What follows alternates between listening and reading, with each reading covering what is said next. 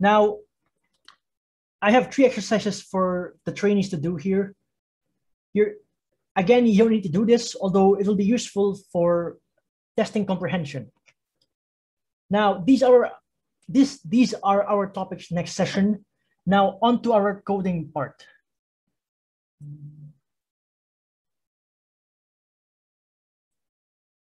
All right, so welcome to Google Colab.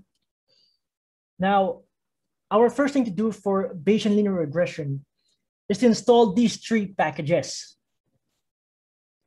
This RViz package is used for plotting. It's more convenient than the package we used last time, which was PyPlot. Although there's a bit of an error with how the latest version of RViz works. So instead, we have to download and install these versions of RViz, PYMC3, and Theano. So kindly install these versions, and if successful, you should have this message appear. If unsuccessful, please check spelling and spacing. Now, first, we upload our data set. So to upload a data set, what we do is we import from the Google Colab package the files module. Then we use the files.upload function to upload a CSV file, which we set as the uploaded variable. So simply run this like so.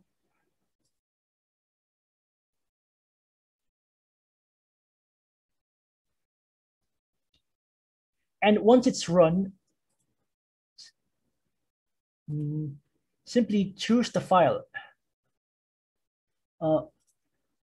Okay, I won't do that today because I've already performed the analysis beforehand, although it should be very easy. Now, our file is oecdgrowth.csv, which tracks GDP growth for OECD countries in 1985 and 5 other variables: GDP growth in 1960, investment, percentage of working population in secondary school, research and development as a proportion of GDP, and population growth rate. So what this command does is it sets our variable uploaded into a new variable called df, which stands for data frame. Although we need to pass it through pandas first through its read CSV function. Oh, by the way, we need to import these packages too. NumPy, pandas, and most especially IO, which we need over here to upload our data set. Now, stats models here is used for our first linear regression, OLS. Now, I imported PyPlot here, although I don't think we really need it today. So here we printed our data frame as so.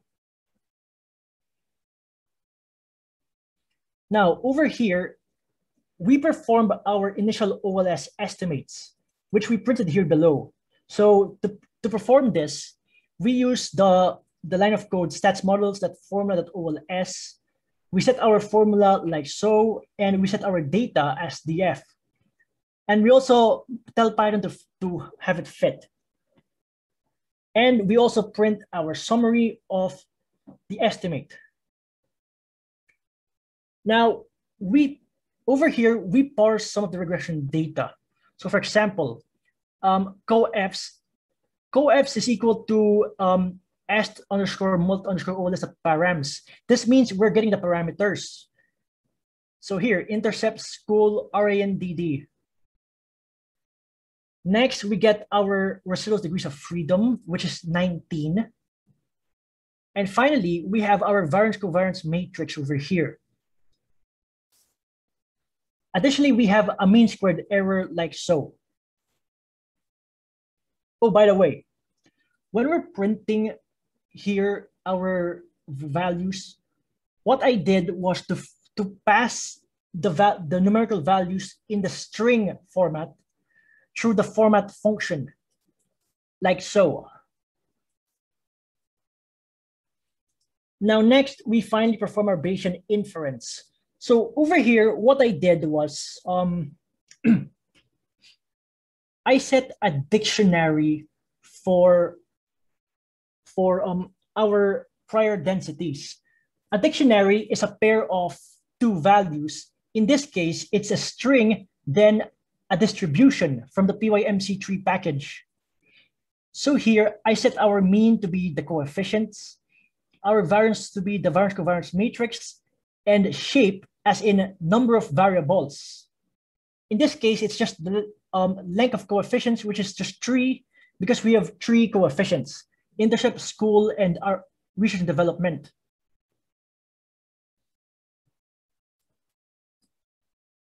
Now, our variance here is the formula it uses as alpha and beta, the formulas we stated earlier,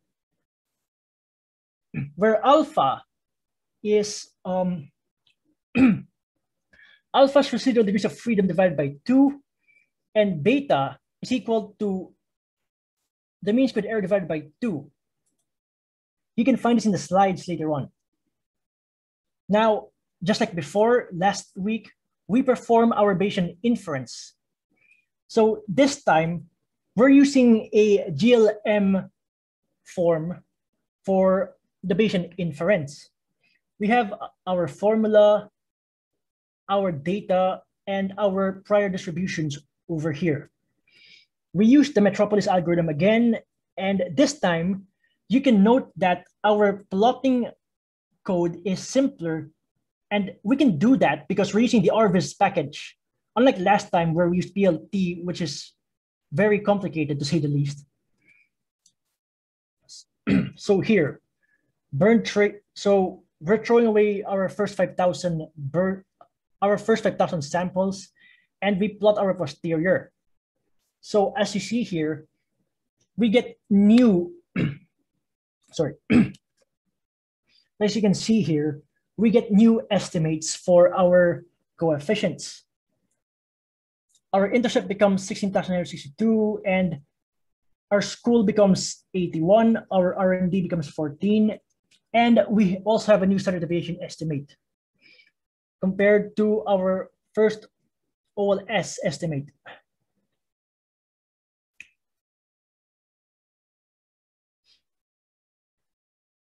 Oh, and wait. Wait, wait. My computer hang a bit, hang on. All right, there we go, all right.